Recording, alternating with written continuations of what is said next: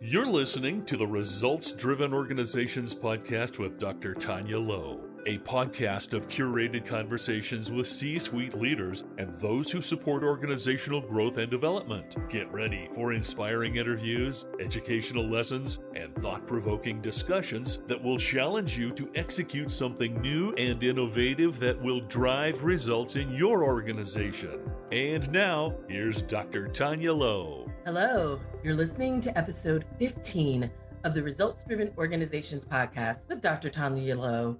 Using my results driven philosophy of strategy, leadership, teams, and customer experiences, I help organizations develop their best kept secret, their human capital.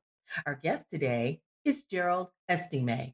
Jerald is the Vice President of Real Estate for Levi Strauss & Company, where he is responsible for all of the company's real estate business in the Americas, which means he and his team are responsible for non-comp store growth. Well, what does that mean? It includes expansion, retraction, lease renewals, dispositions, relocations, or any other real estate transaction.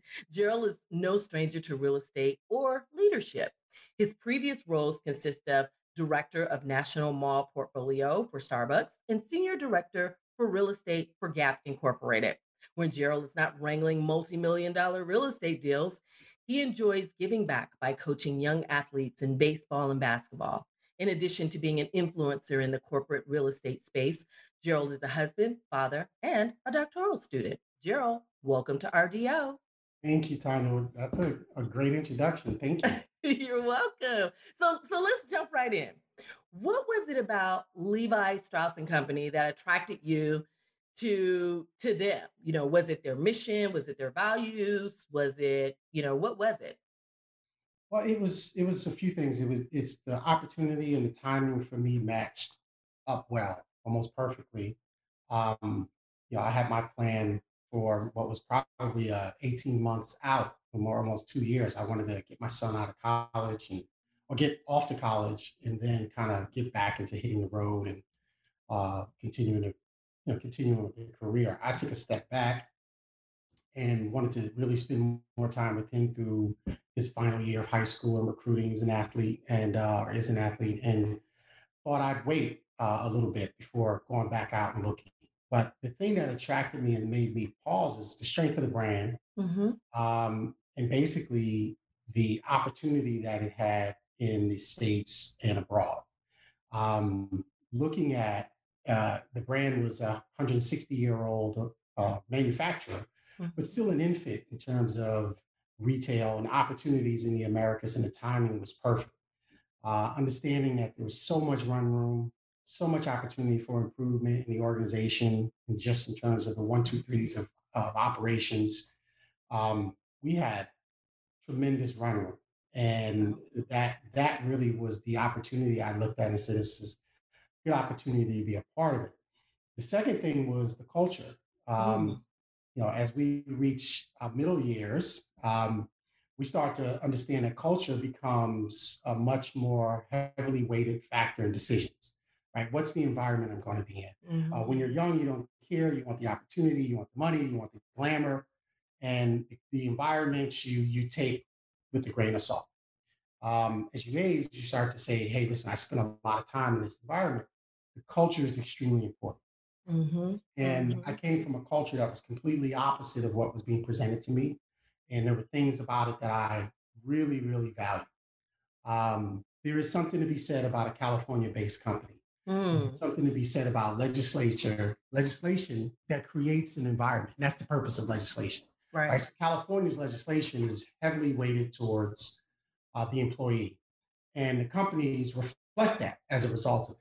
And it creates a culture in those organizations that I think show true for the employees that operate in them. You don't really realize it until you no longer have that. I had it, some years prior with another California-based company. Left, went to another company, and realized, wow, there's some stark differences. And I value that. Going back here, looking at the opportunity, the culture and everyone I spoke to really shined bright. And that probably was the second thing that was most important that attracted me. to going to Levi's. Gerald, there's several people that say, and I don't know who coined the phrase that culture eats strategy for breakfast. Organizational culture is so important. And, as I looked at the Levi Strauss and Company brand, I was very impressed with their Red Tap Foundation and the work that they're doing around diversity, equity, inclusion, and just how they really embrace the family concept, if you will, that our employees matter, and I think that's really important.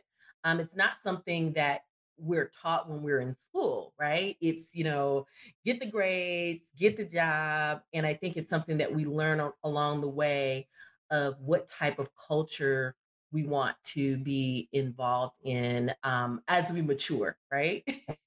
Yeah, and I'm gonna generalize a little bit here. Okay. I think our generation, and I know our generation, Yes, yes, we're in the same box. right, exactly. So our generation, yes, right. It was about the GEs of the world. It was about the big consulting firms. It was about um, those type of conglomerates and what it meant to be in those conglomerates, right? It was not dog eat dog, but it was a culture of this is big business and what happens with it coming off their 80s and going into the 90s. Corporate um, culture wasn't necessarily about the culture of the people, it was about the culture of the dynamics of how they operate business. Mm-hmm. You look at today's young employee, they're more so about what do we do? What can I speak to that speaks to who I am as a person? Absolutely. Speak to who I aspire to be socially, right? So how can I be a part of something socially that represents me or represents my imagery on social media or who I am for as a person? Right. So they're much more in tune with it than we ever were. Absolutely. And I think companies recognize that, but as a consumer and as an employee, right? Employees ask those questions, and I've been doing for a couple of open positions. There are questions about culture that we get today that I didn't get 10 years ago, 15 years ago. And I think that speaks to the differences in how people see that as an important factor today.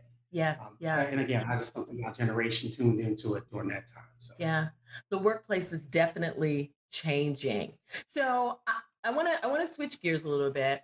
You are no stranger to leadership. You've held several leadership roles in your career. How important is it to you to have a strong team? And what are some things that Levi's is doing to cultivate and maintain a strong team during COVID-19? And can you share some of your personal team secrets with us? yes, and I'll tell you, I'm trying not to make too many analogies to sport, Okay. No, we love analogies. but to me, I think those are the things that taught me the most, right? Mm, So coaching my son's teams and coaching coaching kids, understanding the dynamics, or watching good coaches and bad coaches, and mm, understanding differences and dynamics, and they always don't translate to the winningest teams, but good coaching and mentoring shows up in a lot of ways that you can translate to developing teams in business. For me, I think, there's always that phrase about one bad apple, right? hmm But I think if you allow the culture to tolerate that, it will permeate your environment. Absolutely. And I think it's important that we look for good people. I think that was something that assured me that I made a good choice at Levi's, and I use it as an example of questions that come up about culture when I'm interviewing others. When I was being hired, my boss was not in place. This person hired me was a couple levels up. She was global president. And she was thinking about pausing. My CEO said, no, hire good people. hmm And the good person who comes in behind it will appreciate that you hired a good person in place. Right. So that to me spoke volumes, that there was a culture for assuring that there were qualified, good people in place, hmm and others that you hire in like fashion will kind of also appreciate that. So Right. I think when you create your teams, you keep those things in mind. When I think about a team, it's just that, right? You have a collection of components that all work together to create um, a well-oiled machine, right? To Mm, execute to what your target goals are. If you get all the same position, you won't be a good team. If you get all of the same skill sets, you won't be a good team. If I get everyone who thinks, walks, and talks, and looks like me, it's not a great team, right? Just because we can all say yes to my ideas. No one I is think challenged in that sense. no one's No one grows. do you have a healthy environment for healthy friction, for healthy debate? Um, I don't take myself that serious. When you hear me use the phrase I, or truly speaking to I, when I'm talking about a dynamic related to a team, nobody works for me.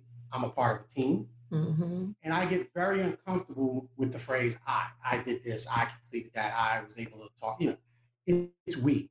Um, and I really work hard to instill that in our teams, that it's a we culture. And when you start to do that and you start to think we, then the accomplishments become we, the accolades become we. When somebody takes the heat, I'm happy to take it because that's what my seat calls for, right? That's the purpose of it. But if everyone understands that they're going to get the praises for the execution and that they have somebody who has their back when they're things fail. If you're afraid to fail, you can never succeed. And I say it with players. If I'm going to yank a player out of the game the second they make a mistake, they'll never function at a high level. And it's the same thing in the corporate world. We want people to go forward with their ideas and test and try and go and be entrepreneurial and execute. You've got to give them some runway to do so. Yeah. Second thing is, go ahead.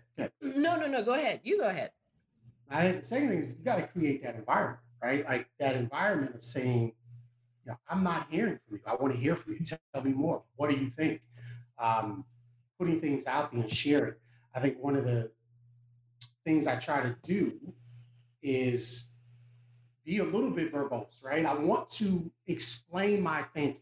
Right. I want clarity, right? I want that clarity to be shared because perfect clarity will, to me, outperform a perfect plan at any time for a team because a team has clarity on what they're trying to execute and they can then adjust to anything that comes about. Perfect plan will always go awry because there's always things, there's always obstacles, there's always things that you can't foresee. It's never really perfect, is it? Right, it's not going to be perfect, right? I don't care how much machine learning you apply to it, right?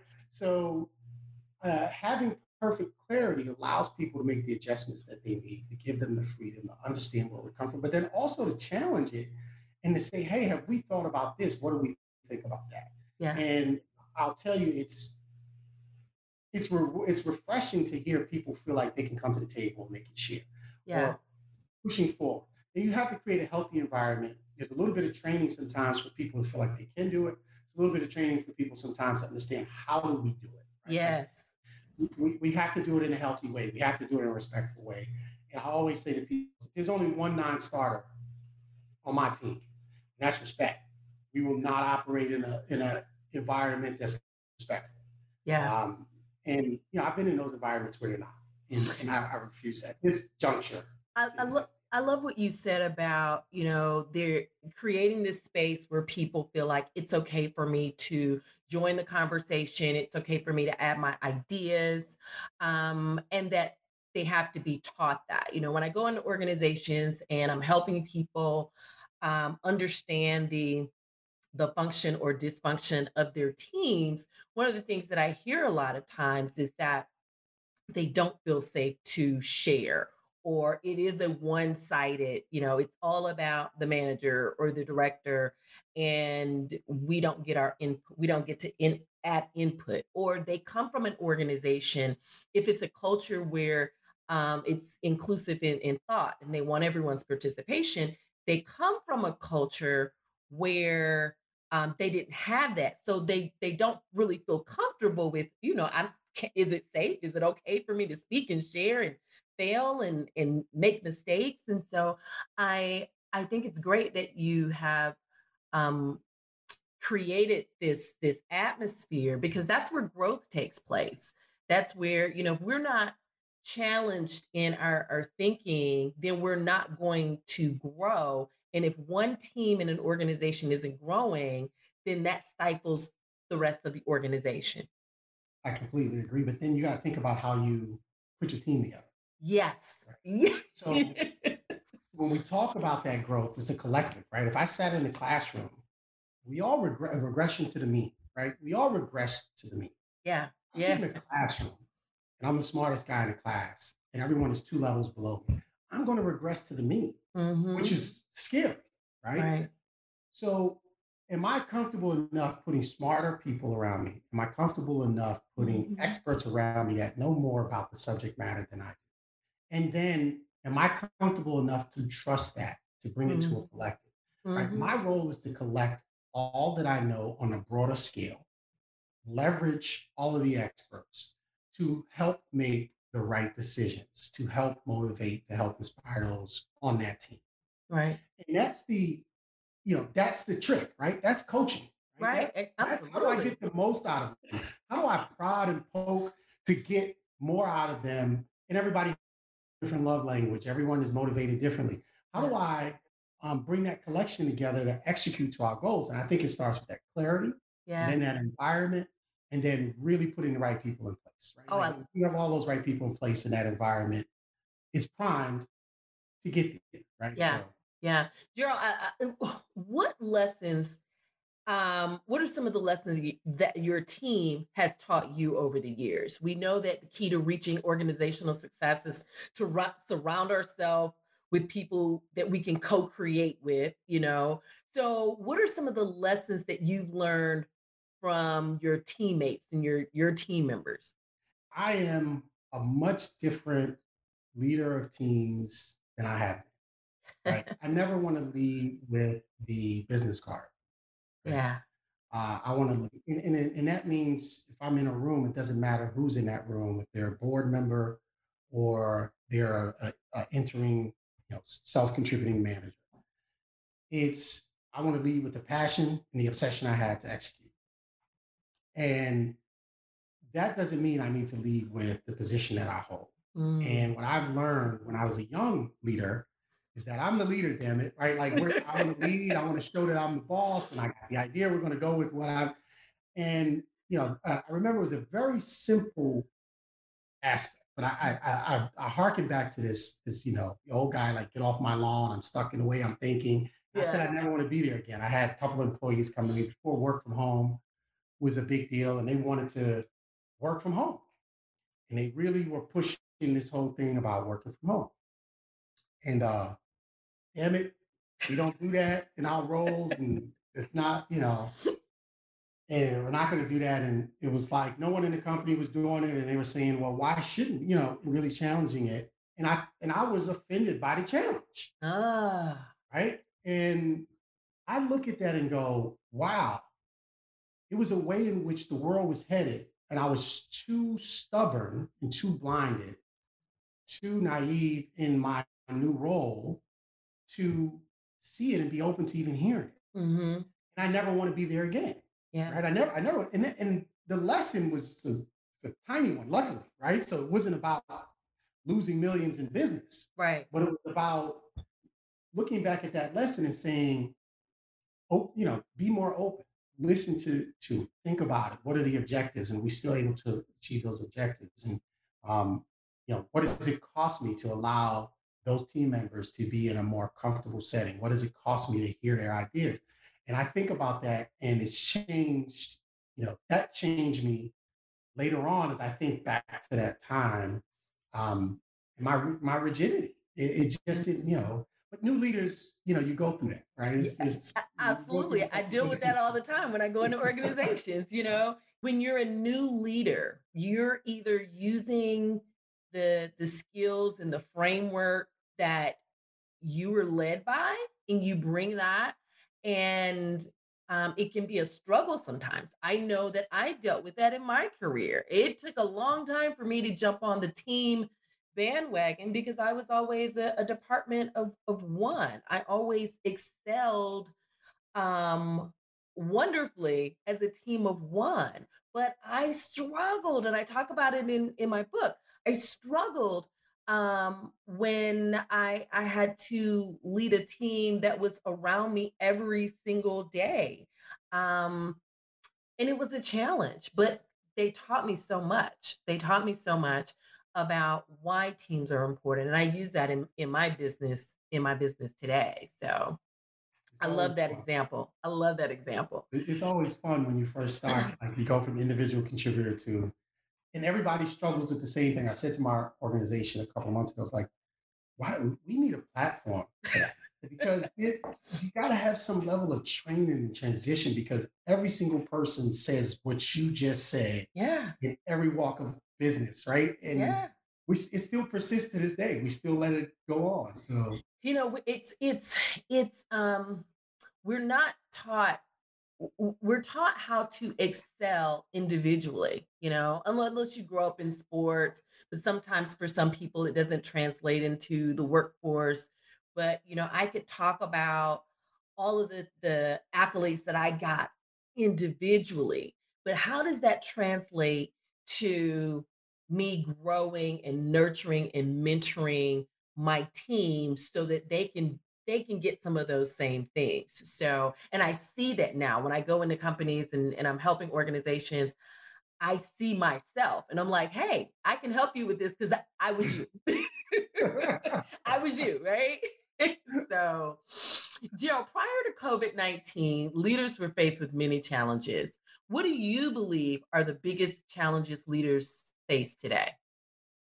you know, I think we are on the precipice of some real challenges with employees in terms of bandwidth, Hmm. and everyone was stretched prior to COVID-19. We saw the workforce reductions. People roles were consolidated.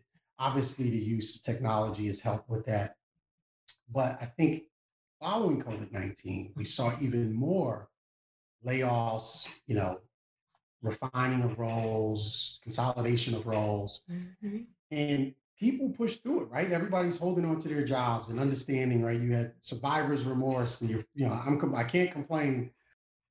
I just think there's a breaking point. Hmm. And I think how we manage that will be interesting. What are we doing with that? Right? We talk about mental illness and, Hmm. and challenges that people are faced with. I think a lot of it has to do with the amount of stress that people are under. And I think our work environments haven't helped that. I think our work days now are average of 10 to 12 hours a day, Right. nonstop breaks. People literally, eat while they're on conference calls, prepare a meal, prepare their lunches while they're on conference calls. Right? There's something unhealthy about it. Right? Yeah. There, there's a reason. You look at communities, and there's been a lot of studies around communities that take siestas and the benefits of a siesta. Right? Like, but Hmm. we see that in American culture. It's a badge of honor to work as hard as we do. So I think that's going to be one of the challenges when we think about people challenges Right. going forward, right? Right. I don't think there's enough recognition of it. Hmm. Following that, it's the business, right? Like the world has changed. A lot of businesses have changed. We have yet to understand the full ramifications. How does this normalize long term? Everyone is trying to guess that. You trying to utilize predictive modeling in every facet of what we do Yeah. in the world today to try to predict and to meet those things, to meet the customer or meet the business needs where we're predicting it will be. Those are going to be some challenges of the unknown that we have to figure out. Like, how does the world normalize post COVID? And I think there's a lot of businesses today that are hinged on that. We don't know. I'm in the retail business. What happens to bricks and mortar? How do Hmm. shop? Do people need to shop as much? Right? We don't spend as much if we're not going into offices. Right? We're not commuting as much as we used to. Right. Um, what happens to all of the aspects of what we consider to be normalcy for our entire lives going forward? I think those unknowns we have to beat, and you have to make the right bets Hmm. um, to meet those. Which all goes back to bringing the right people, hiring the right people, bringing the right people to the table, and doing it together, not doing it in a silo. Right? That's true. I agree. It also goes back to the culture, right? Hmm. Like, how do you create a culture of flexibility, of agility, right? Because if you create a culture of agility, no matter which way you go, there's an ability to pivot. And I think what happens uh, with a number of companies is that you don't have that agility, if you don't have that culture, it Yeah. makes it hard to turn a big ship around, right? Like Yeah. It's very, very difficult. But creating a culture of agility gives you the flexibility to shift, to modify strategies to meet the marketplace. That's hard. I'm going to Mhm. tell you, for a large company, and it's hard, Yeah. very, very hard. I Yeah. give Starbucks a lot of credit. I worked for them for 6 years. There's a lot to be said about shortcomings, Mm. but their ability to be agile, their willingness to pull the plug, their willingness to pivot, and their ability, their corporate ability to do so. I mean, they reorg constantly. Now, Wow. it creates some shortfalls in the culture, but in terms of a business model, it allows them to be agile. Mhm. Mhm. It sounds like a good book, Gerald, being agile. How to be more agile. I'm gonna look for you to write that book, Dr. Estime. Only if we partner. Only if we partner. Hey, let's do All right. it. Let's do All right. it. So, Gerald, I love what Levi's and Strauss is doing with the Red Tab Foundation. Can you tell us a little bit about it? And has it provided an increase in employee morale and loyalty? Yeah, it does. And I think it just represents, one piece of what the company stands for. And there's a long history, and I'll give credit to Chip Berg, our current CEO, Mm-hmm. who continues to embrace it, who continues to champion social issues unapologetically. Yeah. Now, it's not just Chip, right? Because all of this, the board approves our stance on a lot of things, whether it's gun control, whether it's social equality, whether it's women's rights and equity, fair equity, and all these issues obviously are driven from the board decision, the Haas family, all the way to the CEO continues to champion those things. And the Red Tab Foundation reflects that, right? So it continues to reflect being able to do good. It goes back to how we started the conversation. Mm-hmm. Employees appreciate being a part of something special. Customers appreciate being a part. Today's customer wants to know, how was that cow treated that I'm going to have where I'm going to have this steak, right? Like, Yes. was he in a great farm with a lot of love and green grass? And how was it processed? How did it get to my table, right? Farm to table. They want to be able to literally see that and choose their place they're going to have dinner, reservations, and experience, and Yes. know what it stands for. It's not, there's a great steakhouse, great distance, short line, good serve. It's the whole package, Yeah, right? it's the And that's, experience. People want an experience. they want it all. They want it all. They Yes. want to be a part of something that they can feel is special, right? And have the moral fabric that they Mm-hmm. aspire to. Now, sometimes that's not who they are, but that's who they aspire to. Yes. They want to be a part of it. And I think Red Tab represents that for the organization, for the employees, and for our customers. So it's a great selling tool for the company. It's a great thing to be a part of. And we talk about Red Tab every year. We get the leaders together, and it's a fantastic, fantastic, charity. And the organization helps so many people. Mm-hmm. And I'll tell you, but it just represents where the company stands, and I Yes. think it's a great reflection of that. There's a quote that says charity begins at home. 1,400 emergencies averted, 540 financial futures improved, 1.75 million in cash grants to help those at home. I mean, very impressive. And it does lend itself to the fiber of the organization. There's always the stories, right? Yes. And I met one of the young ladies and reminded me of so many people I knew, right? So many people I know. And she just was a, I mean, she was just a really great person who had very unfortunate things happen. And, growing up the way I grew up in the projects, not knowing I was, I had a great childhood. Mm-hmm. But as I grew older and as I started to matriculate into middle class and acquired things and things, you always worry, what if something happens, right? Right. Like it's just me and there's no parachute. And this person talks about that parachute, right? And Wow. we don't know what that means until it happens, right? Like I hope that never happens to any of us that we know. Yeah. But like to know that there's a parachute of people who step in and say, we've got you because you Yeah. belong to this family. There's a fabric that you're connected to that will be there. And I think when you hear it personally, it's great to hear a story that doesn't have a face, but when you hear it personally, you're like, wow, okay, I'm tearing up. But then when you sit there later on, and I'm talking about this specific scenario with me, we Yeah. happened to be sitting at the table at dinner, and it wasn't about the story of what happened to that person. It was about him just laughing with a person that I met. And to understand that this is the same, this is no different than my neighbor, this is no different than somebody whose kid plays with my kid, this is no different than somebody I grew up with. This is just something that happened to somebody. And it really made me think of like, wow, we provided a parachute when this someone might not have otherwise had it.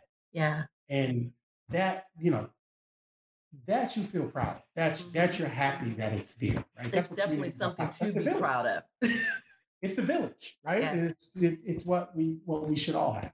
Yes.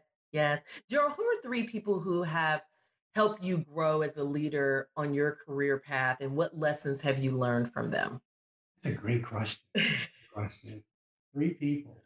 Listen, I've had a lot of people around me Yeah. who I've stolen from, and I try to take what how they lead, how they made me feel, and things that I've watched as an example. So, wow, I wouldn't have thought to do that. That's fantastic. Hmm. Um, so, well, what a way of leading or being a leader or really showing something that I would want to show as a quality myself. There are a lot of people who you know, it would be unfair for me to point to just three, but I'll point to examples. Yeah, You know, share some of the I'll lessons. share some examples. Um, I had a past leader who was two or three levels up. We happened to live in the same marketplace, and he'd ask me about my son and these things. And I look up one Saturday, and he's at my son's football game, Hmm. and I'm like, "Wow!" I'm coaching on the sideline, and it's not. We didn't live down the street from each other, and it was just his personal time where he's like, "I want to get to know the people in my organization." Mm. He challenged the hell out of me as a individual contributor to help develop me, and didn't cut me any slack, but kept giving me opportunities. Right? I remember Hmm. saying, "Well, I'm too busy. I can't do it." He's like, "No, you're going to do this." Hmm. Right? Because he wanted me to continue to develop, and that's a commitment. Right? That's a commitment to Right. the team members. Then there's other individuals who just led with such dignity. Um, as a minority woman in our industry, which we're probably 1%, just Right. African American in my industry is just not many. And she was African American woman who led who was leader of my team at the time. She always led with such dignity, always led with dignity, but always very, very sharp, of course, right? That's true. You'll never be, to get to that position. I'm sure she had to always exemplify that. Um, but always led with dignity, always had a professionalism. And I always wanted to represent that as someone who worked for her. Hmm. Coincidentally, we work together today, and she's on my team, right? So I love the change, and Yes. but again, that professionalism, that dignity, that quality of person, probably had said very similar comments back to me that I said to her probably 15 years ago.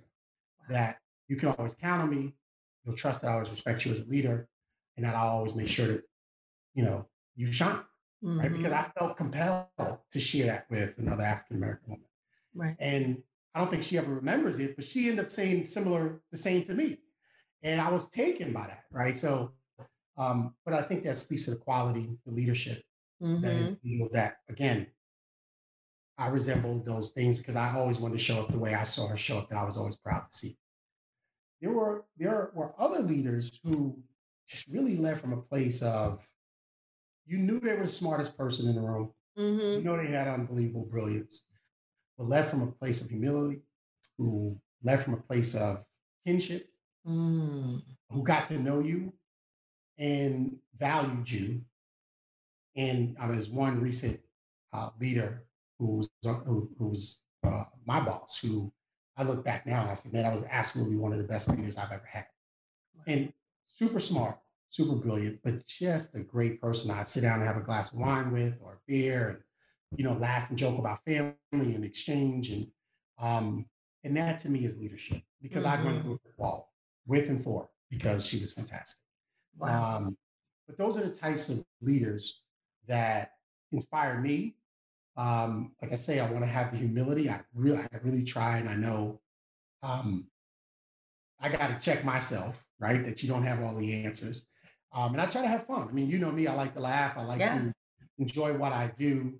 Um, but I'm obsessive and I want a team that's obsessive, right? I'm obsessive with doing a good job. I'm obsessive with, there's a winning factor that I, Hmm. winning for me internally of executing and doing a good job and exceeding expectation. And I want a team that's obsessive in the same way. And when you grow a team like that, they're going to grow other people like that. They're going to learn from you, and that's how you multiply those behaviors that you want to see. John Maxwell says people do what they see, not what you say. And so when you exemplify commitment, dignity, humility, and they see that in their leadership, there's something about that. It's like, wow, if he can do it or she can do it, I can do that. I can do that, as I lead from where I am. I can do that if I'm leading in another organization. And those are the lessons, the gifts, the small gifts I like to call them, that become a part of you that you can take with you and absolutely use in any environment, right? Because we don't just lead at work, we lead at home, we lead in the community, we lead in our church or synagogue or mosque. We always have an opportunity to lead. And I love what you said about those lessons, commit showing up for someone because I want to get to know the people on my team. I think that's so important. And leading with dignity and respect and humility, it definitely goes a long way. So thank you for sharing those with us. So, Jerald, what are you reading that we should be reading? I know you're in school right now. So, what are you reading that we should be reading? Yeah, yeah, that's the one question. Only thing I'm reading right now is case studies. Yes. I'm listen. I didn't wear these glasses much at all. I've been 2020 all my life, and then I'd enroll on this program, and all I'm reading is case studies and books and numbers nonstop, crunching numbers. So I don't have an opportunity to do much leisure reading, and it's tough. I do enjoy some of like you talk about those algorithms Yes. of getting into the algorithms on more motivational pieces. Again, I still have a emerging young adult and my son, Hmm. an emerging child, and my daughter. And how do I become? I'm a different parent than I was as a Hmm. kid. And damn it, he'll do what I say, and those days are over. It's like how do I help him to see the world differently sooner than I did, right? Mm. And so I love the motivational pieces. I love the different perspectives on how people think and how they approach things. The last, piece that I read before graduate school that was really good was what is the name of this book? There was a guy who trained Jordan and Kobe, and it was a phenomenal read for even Hmm. a business leader, right? It was just I felt so motivated to like just go, and it was just a mindset. And I thought that I bought like 3 copies, gave them to people, gave one to my son, gave it to other people, and I think his name is Tim Scott, but it was you know that was the last thing I read. But I still try to if I have a moment, and I'm doing social media things, it's things like that that I enjoy picking up on. I'm also, as you probably see from photos behind me, is I like African American history. Yes. So African American history is things that taught as a young adult or a young student, um, I find fascinating. Um, I find enriching. It instills pride, Hmm. and but I love the history. I love to know the truth. I love the history, and I think that's the thing that I didn't talk about, but I share with my teams. I just took on 2 new teams at work, and you know, I like to learn. Right? That's the Yes. obsession. Like that. That's the like. Okay, what don't I know? So I'm inquisitive. I'm like, okay, if you're going to take me through a presentation, I have questions all along the way. Like, okay, well, what does this mean? And that helps me pull all the things together. We talk about leadership. I got to lead myself first, right? Like, Yes. how do I become more informed? I love it, right? I love being inquisitive. I love engaging in these conversations, and it's more learning. Mm-hmm. And those are the fabrics of like the things that I try to push for. So sorry I couldn't give you a book, but I'm still looking for those things that I don't know. Well, when you find out the name of that book that you were reading, let us know and we'll put it in the show notes, or Okay. just let me know. So in here somewhere, I'm like looking at I'm like, I know I had that. So yeah. Yeah. Awesome. Great. We've been chatting with Jerald Estime, Vice President of Real Estate for Levi Strauss and Company. I hope you enjoyed this episode. Visit the show notes to see how to connect with Jerald. Grab a copy of Results Driven Organizations, the 4 Keys to a High Performance Workplace, and our special gift to you for being a valued listener. Until next time. We hope you enjoyed this episode of Results Driven Organizations podcast with Dr. Tanya Lowe. Be sure to review the show notes for the resources mentioned, and don't forget to grab your free gift available at freegiftfromtanya.com. Until next time.